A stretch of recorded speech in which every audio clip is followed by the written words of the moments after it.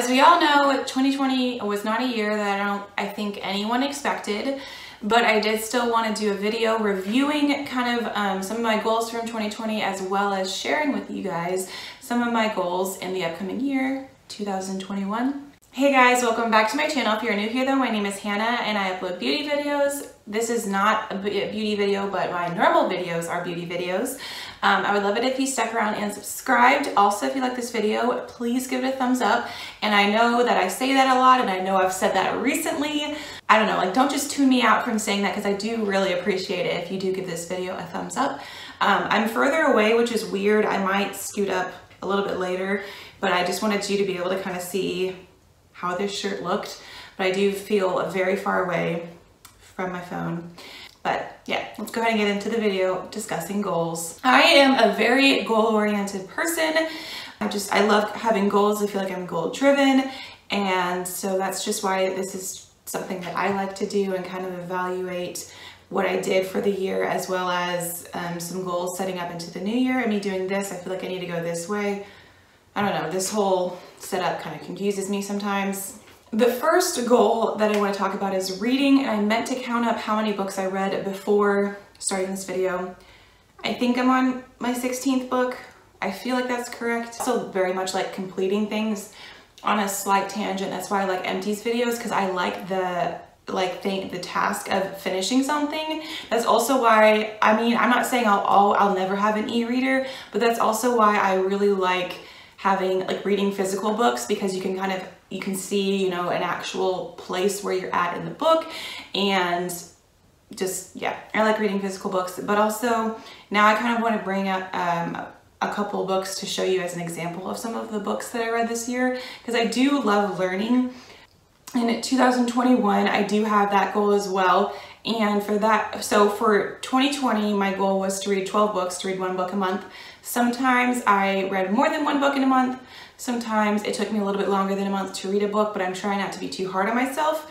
But in 2021, my goal would be to read 18 books. Okay, so I did just go count, and I'm currently reading my 17th book. So I feel like my goal of 18 books, I don't know, but then I feel like if I do a goal of 20 books, that might be too much. So I'm going to play it safe and stick with a goal of 18 books. So I just brought in a few of my examples. Actually, no, not all of these I got from thrift stores, but 3 of them I did. And then 1 of them I got from my dad. I don't know where he got that one.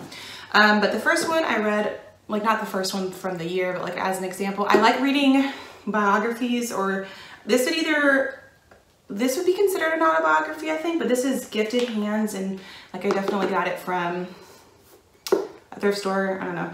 So BAM stands for Books A Million, I think, right? But yeah, this was Gifted Hands. This is Ben Carson's story. Yeah, I really liked this book, so I was really excited to find this at a thrift store. I also read 2 books by Spencer Johnson. I read Who Moved My Cheese and The Present. Both of these can be read pretty quickly. I feel like I am someone who kind of reads a little bit slower, because I really like to absorb what I'm reading. I do love learning. Like, I know I've already mentioned that, but I love learning. And then another book that I want to mention that I got at a thrift store was Kirk Cameron. This is also an autobiography. So I like mostly reading books that are nonfiction, so books that I can learn something from, like, would these be considered? I don't know what these would be considered, but books like Who Moved My Cheese, like where you can like learn a lesson, or autobiographies from people that I find interesting. I think that these are pretty good books, so I would recommend them if you're looking for some recommendations for 2021 on some nonfiction books. I'd recommend those. The next thing I want to talk about that was a goal of mine in 2020, and definitely a goal going into 2021, would be being in nature more. I believe how I worded it was, I mentioned that I wanted to be in nature at least once a month, and I didn't reach that goal. I know mostly because I have not done that in December. I'm filming this video towards the end of December, and also I feel like December is kind of like a harder month to be in nature anyway. I mean, I know I do live in Florida, so it's not like it gets super cold, but I was in nature like a good amount of time. I feel like, so I did do pretty good with that goal, but I think that that'd be another good goal to set up as well going into the new year, to be in nature at least once a month. I seriously feel so recharged. If you follow my Instagram, which I will leave you know, the name right around here, and of course it'll be linked in the description box. I feel like, not that I post all the time, but most of my posts are in nature because I love it so much. I love trees. I love trees. So if you're going on like a walk with me, because Florida doesn't really have hikes, we've discussed this before, it's a pretty flat state. But if you're going on a walk with me in nature, you need to allow me a lot of time to just like stand and stare at trees and be like, wow, do you see this? This is beautiful. Especially like if the trees and water is also involved. I'm gonna need a little extra time to stare because we went to Ponce de Leon Springs, which was one of the places that my best friend and I went. And in the spring, they have like this huge tree. I mean, there's different trees, I guess, underwater, but you can see like the root system in the water, and it is just so cool. And I just really love it, and it's just really cool to see the things that God has created. These goals aren't in any particular order because the next one is a big purchase that I would like to make in 2021, and this is a big purchase for me. But I would like to finally buy a camera so I don't have to film on my phone anymore. Filming on my phone, obviously, I think has been fine for all of this time, but I've also very much wanted a camera to film on, and I've been doing YouTube for about 2.5 years now. And it is something that I still like to do. So I would love to get a camera in 2021, but I am going to need to kind of, you know, save up for that and that kind of thing. So, but that is, I guess I would consider that a goal in the new year.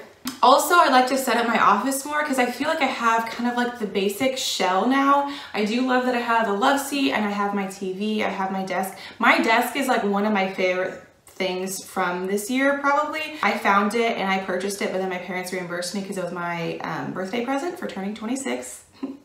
Anyway, but I love my desk. I love the organization. This room is one of my favorite rooms in the house. Here we are in a tangent again, but it makes me so happy and I love being in here. But I guess for this coming year, I would like to decorate it even more, like putting things on the walls and just kind of making it more complete, I guess. I do like the basic setup that I have so far. I would also like to kind of finish setting it up more so that I would, you know, just find this even more inviting. A big thing that did happen in this year was that I moved. I did a whole video on that. I lived in the same house for about 20 years. Now I live in this house. I have an empty house tour that I've mentioned as well. I will also link that for you guys. Another goal that I had for this year was to do my devotions more consistently. I can't remember exactly how I put that. And I think I have done fairly well with that, but that's also something that I would like to continue going into the new year, to do my devotions, keep doing it consistently, if not even more consistently, just because I think that that is something very important. It's very important to spend time with the Lord. Also, something that my mom and I were doing there for a little while, but then we've kind of haven't done it much lately, is walk with our dog, Milo, because it's just good for quality time and just walking around.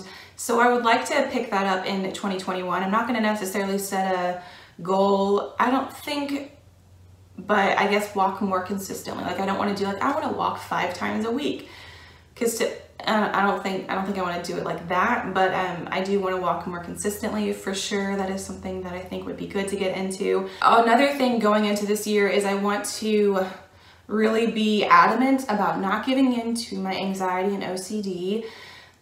I know that that's just kind of general, and I have spoken about that a little bit. I have, you know, also done a few videos on, I guess, my mental health, just dealing with my anxiety, OCD, and then I did have depression there for a little bit. I did a little mini series a little while ago on that, and that is just something that I want to continue to not give into my anxiety and OCD. And yeah. What is one of your goals, or what is your biggest goal for this coming year? I would love to know. Please let me know in a comment down below. Also, commenting on my videos also helps, so I would greatly appreciate if you comment, and I love commenting back and kind of, you know, chatting with you guys. And once again, thank you so much for watching this video. Also, if you liked it, give it a thumbs up. Feel free to stick around and subscribe, and I will see you in my next video. Wait, if you liked this video, I will also link this video for you right here for you to check out. Just click right there. And okay, now thank you so much for watching, and I will see you in my next video.